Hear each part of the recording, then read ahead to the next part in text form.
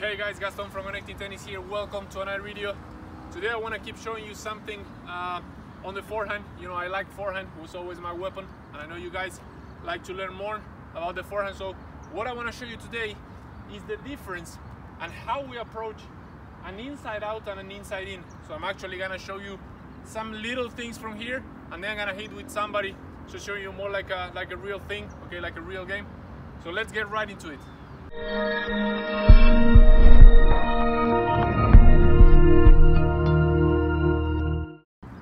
So let me show you one thing first before we get into a hitting.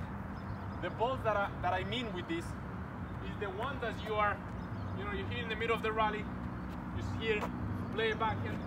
After, you can open your opponent with a good backhand, and you kind of like come already into the court, okay? So here, you open your opponent with a good backhand, you have him already out of the court. Now is when you, after this shot here, you fall, and you start, instead of recovering all the way, you start to take a little of the court, thinking in getting here with an inside out and an inside in for the next ball, okay, for the next ball. Is it the next ball is gonna be a winner? No, the idea is that now that you took him out of the court and you're able to step up with your forehand, you have to be aware of two things. One is the down the line. Depending how much you took him out of the court, he might come with him down the line. If he does that, that's okay. You're gonna recover. You start over to build the point. Now, if you are able to get in here, hit, and you see that the ball was a good ball, you're gonna kind of like recover. But now your middle of the court is not the middle. Okay, now your middle is not this one. Now what you have here, it's a new channel of playing, and you have to be in the middle of that channel. Okay, so the middle of the court, okay, changes all the time depending where you guys are keeping the rally. If we are having a rally here of backhand cross court, okay, backhand against backhand, now we're playing in a channel where my middle of the court is different. So what you have to pay attention here is, again, cover your middle of the court here, okay? Again, if he goes out of the channel and he takes you with a good down the line, even if it's a very good down the line, he's gonna be from outside, so the ball will come kind of like in this direction. It's not gonna be a ball that is gonna open and open all the time. It's a ball that is gonna come. The more you go back, the more chances you're gonna have to get it, because from outside here, you understand that the ball has to come diagonally, and it's gonna get closer and closer to you because it's throwing a line to you. So what we wanna learn here, it's how to, and I'm gonna show you this hitting, it's how to use the hips, okay, the rotation of the hips to hit both balls. All right, so let's get into some hitting.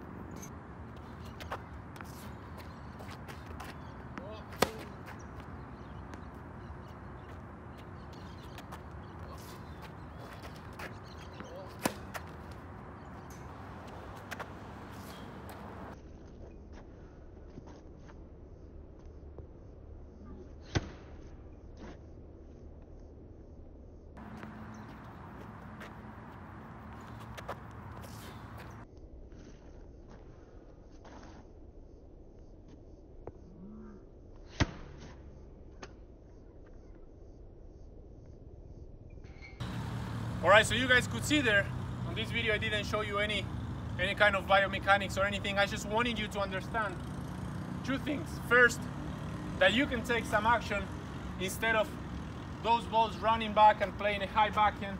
You can actually, once you reach the court open, you stay a little, you cover the middle, okay? This is more important to understand a little more of how you have to stand and how you have to play on the court, and how you have to cover your middle of the court. Okay, not the middle of the court. So this ball you could see here, I opened not too much, he came back deep, I took action, and I moved him down there, okay, down the line. So now what? I am in a in-charge position where I am kind of like trying to control the point, and now my middle changed. Okay, from here I had this court that we were playing, I changed Now he probably will run there, and now my middle changes again. Okay, my middle is gonna be on the other side. So it's very important that you have the court, but you have to understand that the middles of the court are moving all the time, depending where you hit the ball.